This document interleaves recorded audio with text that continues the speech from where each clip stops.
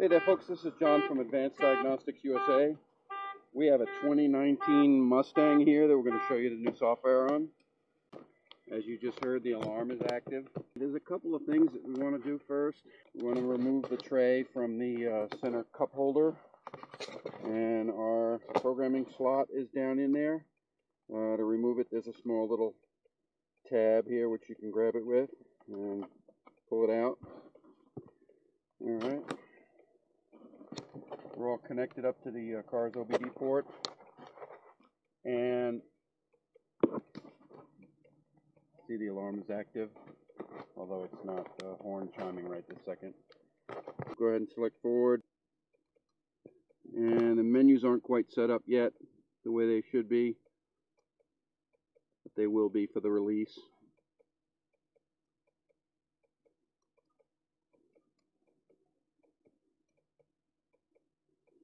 And we're going to select off the menu the vehicle, and then we're going to select special functions, which will take you to the proper spot. Okay, switch ignition off. Alright, don't have any choice. This is a lost key situation. Now for lost keys, you want to choose program lost keys down there at the bottom. Alright, you'll see as we connect, we get the car's VIN number and the part number for the ECU. Go ahead and select Program Lost Keys, and then you hit the green check mark as usual to start the procedure. Okay.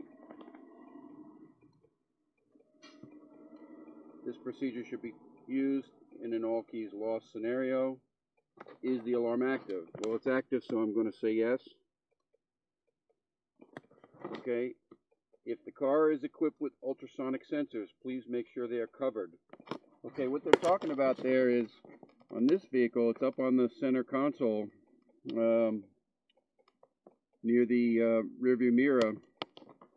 There are these sensors right here, and you want to make sure that you cover those. So what you're going to do is you're going to use some tape or something similar to cover those over. They're highly sensitive, and they will interfere with the process later on. So I'll go ahead and cover them a little bit later on in the process. But I mean, you can cover them now or you can cover them later. But they're going to have to get covered for you to be successful. So I'm going to go ahead and continue with the process here for now. Okay. Open the driver's door. With the door open, use a screwdriver to set the door latch to the closed and locked position, as if the door was closed and locked. Keep the door in this position until the keys are programmed. Okay, what they're talking about there is you want to make sure the door remains open, and you want the car to think the door is closed and latched. So you go in here and you move the catch. Okay, you just use a screwdriver or a key blade or something, your finger, and you set that to the latched position. Okay, very simple. Come back over here to the programmer, hit OK.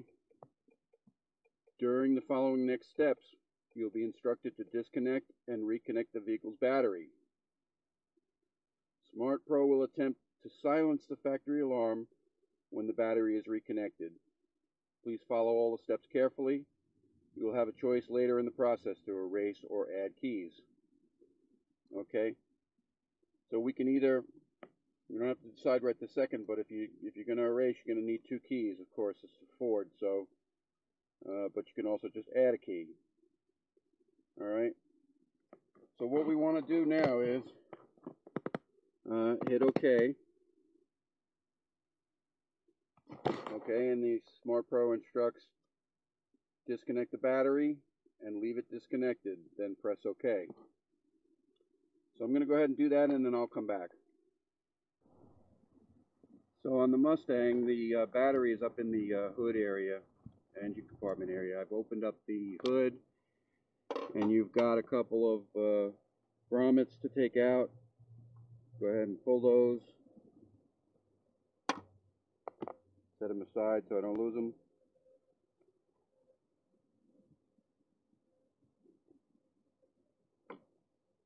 Okay.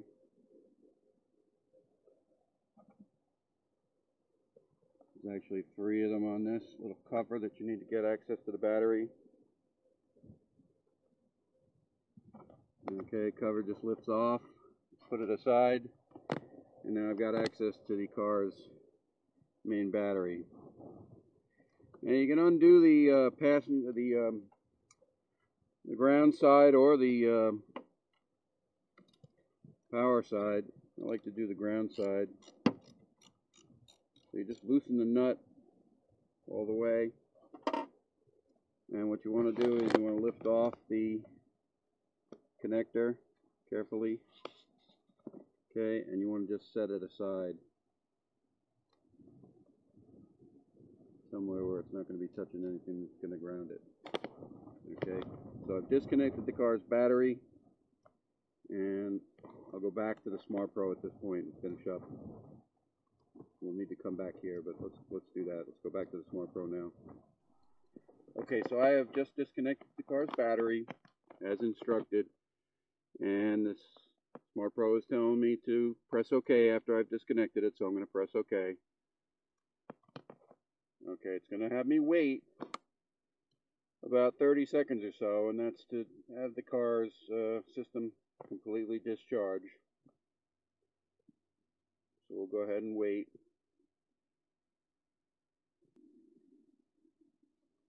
Okay, now here's the real important nuts and bolts of this procedure here. This is where it can get not complicated, but this is what you want to follow. Okay, please connect the battery back to the car. In the background, the Smart Pro will attempt to gain access. Upon reconnecting, the alarm will either stay silent or continue to sound. The goal is silence. If the alarm does not silence, please disconnect again, wait 10 seconds, and reconnect. Do this until the alarm is silent. It may take a few tries. So that's the instructions right there. That's what you're going to do. So I'm going to go over back to the battery and come back. So I'm back at the battery, and I'm going to reconnect the ground side. Now the important part about this is when you connect it, you want to stay connected until you've determined whether the alarm is going to remain silent or not. You don't want to connect it for a second, have the alarm silent, and then somehow disconnect. So I'm going to go ahead and put it back on. Okay, now I don't know if you heard that, but there was a large click from the engine compartment. And that's what you want. And go ahead and tighten this back up. That's a 10mm socket, by the way, that's used to disconnect the battery. Okay, I'm going to close up the hood. Come back to the tester. Hit OK. And now it's going to say reading data. Please wait. This step will take a few minutes. It's actually more like about 5 or 10 minutes. So I'm going to shut off the video and come back. So here you can see how I've covered those ultrasonics. I've taken a large amount of sticky tape and I've covered it over. You may not need to be as severe as this, but you know, the point is that they need to be covered. And any way that you can do that, any way, shape, or form, towel, tape, whatever you can use to cover those over completely is what you want to do there. Okay, like I said, this process here, this reading the data, has taken about almost 10 minutes, 8 or 10 minutes, and we're about to come out of it.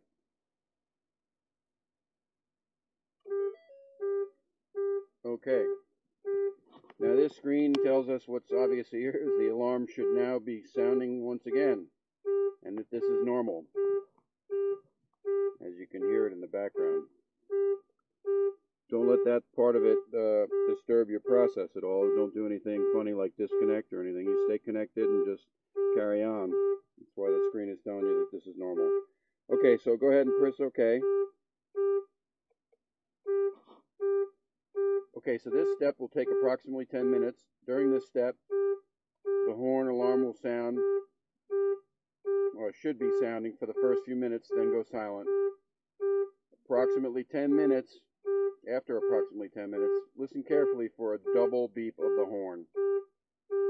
Okay, so I'm going to stay connected here just for a minute, just to show you what we're talking about here. In that this horn alarm sound, there you go, will continue for a minute or so, and then it will sort of go silent, and you'll still have the flashers on the dash. The alarm is still active, but you won't hear the horn beeping the whole time. So what's going to happen is, and I'm going to try and come back at around the 10-minute mark and catch it, you'll hear a double beep from the horn, and that will be your key or your clue to continue on. So you're being instructed to wait for that double beep, and that's exactly what we're going to do right now. I'm going to go ahead and hit OK, and it's going to give you some more instructions. Please, during the wait, try to be silent and not disturb the car's ultrasonics or any of the doors. Once you hear the double horn beep, press OK. Be patient and do not press OK until you hear the double beep. So at this OK stage right here, I don't want to press that until I hear that double horn beep. Okay, I think it's pretty self-explanatory there about that in the instructions. But if you watch this video and you pick up anything off of it, that's one of the things that's most important. You want to just sit here, kind of be quiet, and wait.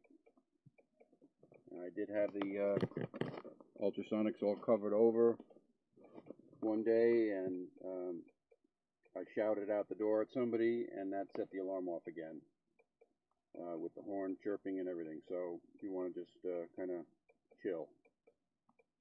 Alright, so I'm going to come back and try and catch the horn for you guys at the approximate 10-minute mark.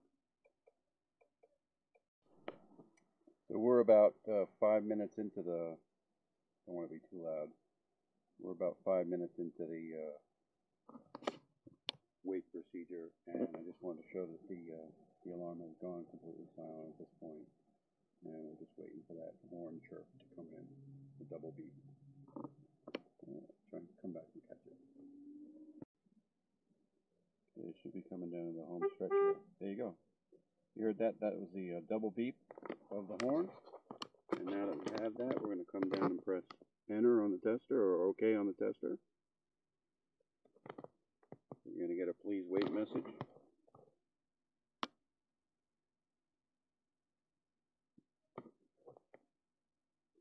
Okay, security access granted or gained.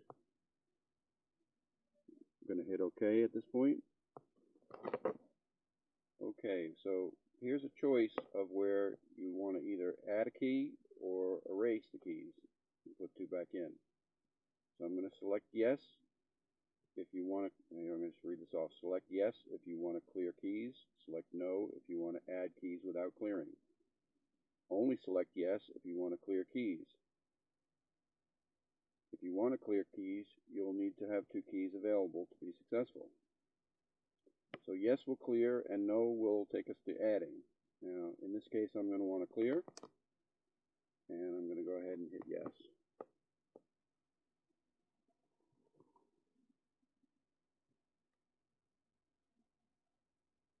Okay, keys have been cleared. Okay, insert a key to be programmed into the slot. So I've got my first key in the slot.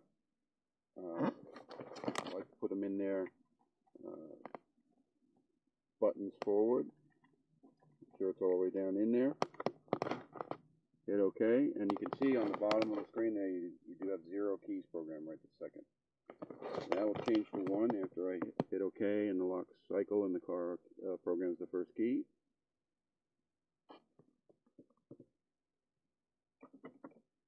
Okay, it's done that. Do I want to add a new key? Yes, I do, because I have to have a second one in there. So I'm going to take this one out. I'm going to put my second key into the slot. And again, hit yes. Insert key to be programmed into the slot. Okay, I've already done that. Hit OK. Car lock cycle, and we now have 2 keys programmed. Alright. Now I don't want to do a third one. If I wanted to do a third, I could just do it right there and then, but I don't. And I believe the maximum is 4. And I'm going to say no because I've got the 2 that I wanted in. And now the procedure is complete. And you can test your remotes. See that they're functioning.